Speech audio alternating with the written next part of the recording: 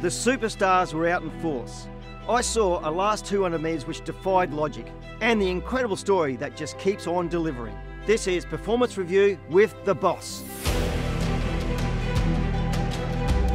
The Ranvet Stakes. Verry Ellegant. Was she disappointing? I don't think so. I just believe we underestimated Montefilia. She is now a 4-time Group 1 winner. Montefilia was given a superb ride by Jason Collett. He controlled this race from the outset, which gave Verry Ellegant a little bit too much to do. And what does that mean for the Queen Elizabeth Stakes? I'll tell you soon. My run of the day, Animo, he was simply breathtaking. He ran a new peak of 125 in the Rosehill Guineas. To find a better rating in a Rosehill Guineas, you have to go back to 96. This is octagonal beating Saintly. That's some sort of performance. The Queen Elizabeth Stakes. I'm so excited about this race. All the stars are on show on the weekend, and I'm going to give you my top 3. Animo, well, he just picks himself. He's simply flying this preparation.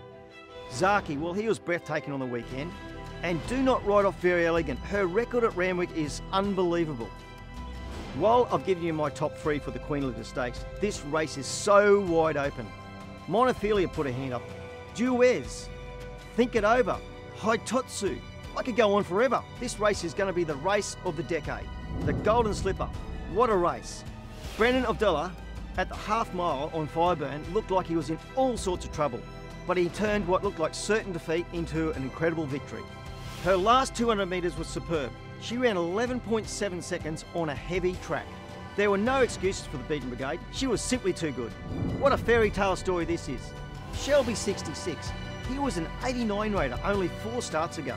Credit to Danny Williams. He is a gifted horseman. And to see those scenes after that race, this is what racing's all about.